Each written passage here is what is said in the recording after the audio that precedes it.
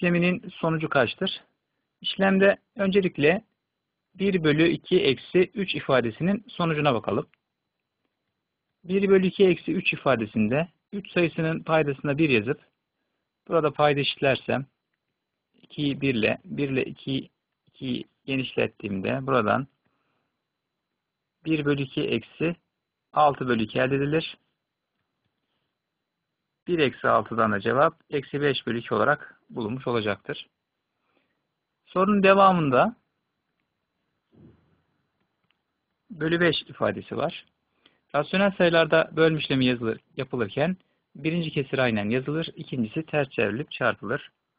Ben burada 5'in paydasına 1 yazıp birinci kesri aynen yazıp çarpı ikinci kesri ters çevirip çarptığımda